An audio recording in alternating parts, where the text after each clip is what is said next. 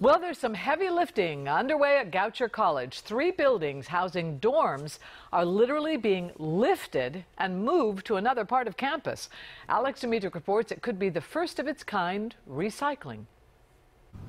The cornerstone marks the date the 3 dorm buildings first went up. Now they're going up again. At 1,200 tons each, Goucher College is moving the dorms rather than tearing them down. This is less of an environmental impact. We're reusing, we're recycling, we're repurposing these buildings. We're preserving these spaces that have been a part of our institution for decades. The first dorm has already been moved 500 feet to its new location. The second is up off its original foundation and is on wheels, ready for its move. The third had some structural damage. It's unclear when it will make the trip. Goucher used time-lapse photography to capture the move of the first building.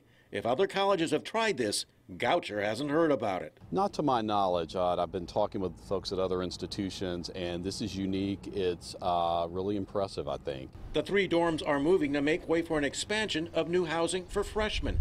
Upperclassmen should feel right at home after a relocation is completed. That's because each dorm is moving with all of its furniture in place. Saving old buildings also means saving money. We are saving money. To build these buildings new would be double the cost. And the cost of the move is $7.5 million. DeMetrick, WJZ Eyewitness News. And Goucher expects the relocated dorms will be ready for students to move into this fall. And hopefully steady and based in there, right? Ready for wildness.